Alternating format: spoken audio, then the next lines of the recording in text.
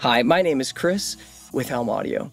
You know, Apple's announcement that they were going to make lossless audio available in Apple Music for the iPhone really has stirred up a lot of attention about USB DACs like our HELM BOLT in this case. The reason being is if you want to experience lossless audio in Apple Music, you're going to need to use an external DAC, and the BOLT is a really wonderful DAC to be able to do that. I'm going to show you how simple it is to get up and running using Apple Music on your iPhone and the HELM BOLT DAC so that you can enjoy Apple lossless audio. Let's get started. To enjoy lossless audio in Apple Music using the HELM Audio BOLT, you're going to need to use two additional adapters. If you're a BOLT owner, you're already familiar with this. You'll need to use an Apple Lightning to USB camera adapter and a USB-C to USB-A adapter like the one we include with the HELM BOLT. Also, for your phone to be able to work with lossless audio, you'll need to be updated to iOS version 14.6 or newer. On your iPhone, in Settings, you're going to want to scroll down to find the Music tab. Once in the Music tab, you want to select Audio Quality, and then turn lossless audio on. In this video, we're only going to cover Wi-Fi streaming and downloads, so we're going to select Wi-Fi streaming and then select High Resolution Lossless. When you select High Resolution Lossless, you'll receive a prompt about the requirement for an external DAC like the BOLT. Go ahead and select Continue in High Res.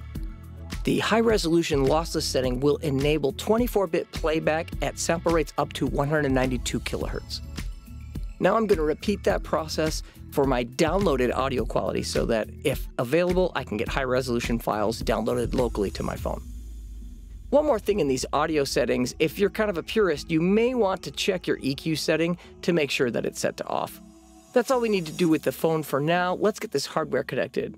So we're going to take our BOLT, insert the USB-C end into our USB-C to A adapter, and then we'll insert the adapter into our Lightning to USB camera adapter. And let's give a shout out to John Darko, who loves this adapter chain.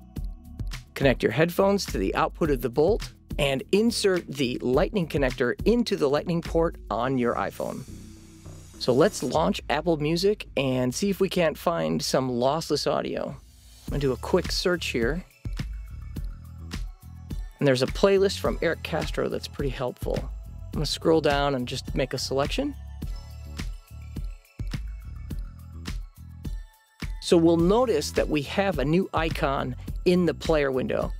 It's a clickable icon that gives us some information about the audio file. In this case, it's a 24-bit 44.1 kilohertz ALAC file.